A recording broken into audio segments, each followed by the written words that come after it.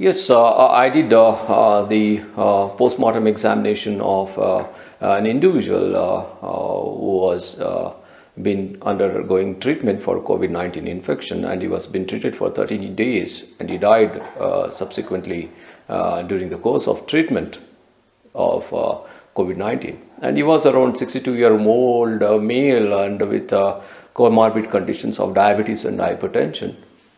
So he was a non-alcoholic and a non-smoker, and he was not obese, and but in just a few hours before his death, he did develop some respiratory distress, and his oxygen saturation went drastically down, and he died as a result of it.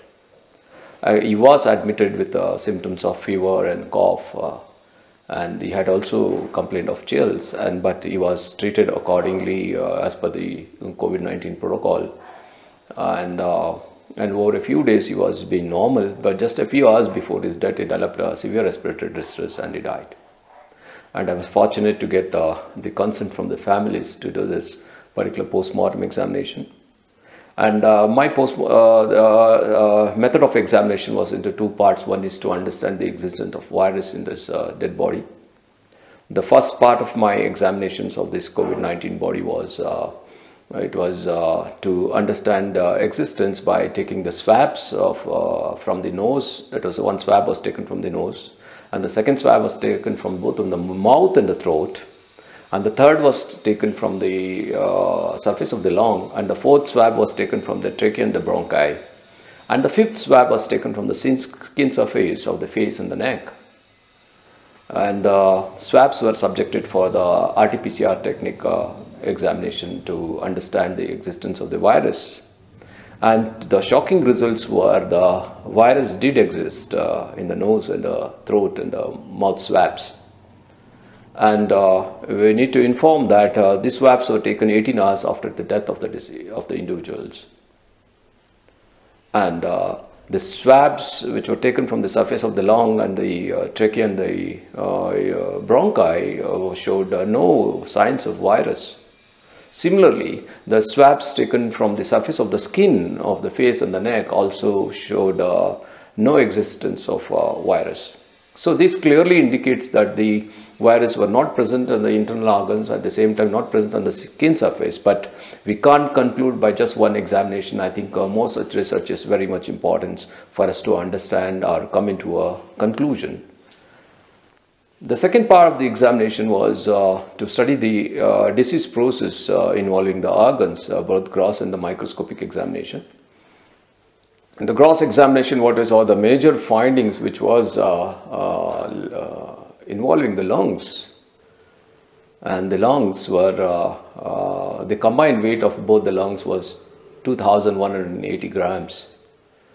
And to my surprising, as I've seen a lot of diffused alveolar damaged lungs, or so-called ERDS lungs, or the shock lungs, they were increased in size and increase in weight, but they were firm in consistency, whereas this particular lung which I saw there was not much changes in the size, but it was definitely, there were a lot of changes in its consistency. It was not firm, it was very hard. I was not able to feel the difference between the liver and the lungs.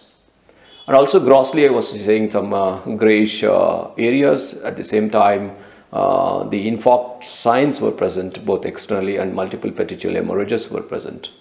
And what I noticed was the margins of the lungs were sharp, and there were marginal hemorrhages were present.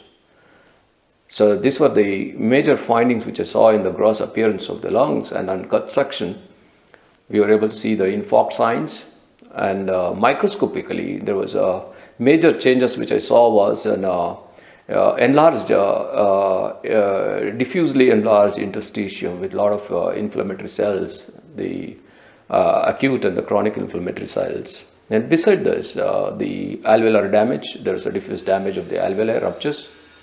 And more importantly, what I saw was multiple pulmonary thromboembolies leading to coagulative necrosis. So this particular outcome of this particular finding, it clearly indicates that the mere administration of oxygen, or the mere connection of this patient with a ventilator solves no purpose, because the underlying pathology involved the thromboemboli, wherein the thrombolytic therapy or anticoagulant therapy is very important apart from the oxygen and the antiviral or the antibiotic therapy. And even the other findings which we saw was the respiratory passages, the trachea, bronchi. There was no mucosal plugs, but there were isolated hemorrhages involving the mucosas of the trachea and the bronchi. But the trachea showed mild extensive inflammation and with isolated area of ulcerations. The heart was flabby and it was there were no external hemorrhages as such, but internally we did see on the microscopically there were hemorrhages and there were inflammatory cells, largely consisting of lymphocytes. When the liver, I saw the enlargement of the sinusoids with multiple hemorrhages and also a lot of inflammatory cells. Similarly, the spleen was firm and it was shrunken, and there were inflammatory cells and isolated hemorrhage. Whereas the kidneys, we show that most of the cells lining showed some atrophy, and the glomeruli also showed some sort of shrinking, and isolated hemorrhages were present. And besides this, the tubular necrotic changes were present at places. And in the brain, which we saw was moderately edematous brain and isolated hemorrhages at places. We saw the hemorrhages, but I was not able to find any thromboemboli in the brain. But overall, the most specific findings which I can conclude based on my autopsy findings in this particular dissection of COVID-19 dead body is that the lung findings, definitely it's a gross contrast between the other infective lungs or any shock lungs or ARDS lung we have seen earlier than to this particular COVID-19 lung.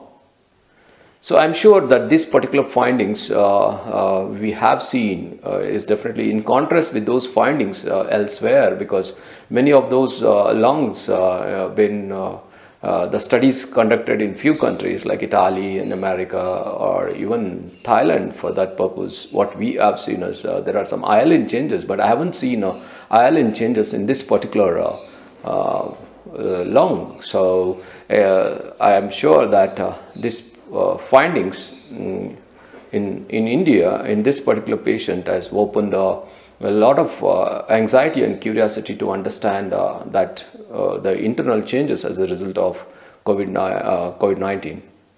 And I feel that more such research or clinical autopsies are very vital for us to understand the disease process. And this is very vital to evolve clinical line of management based on this particular disease, understanding the disease process. I'm sure the government will definitely take note of this and will encourage research in this regard. Thank you.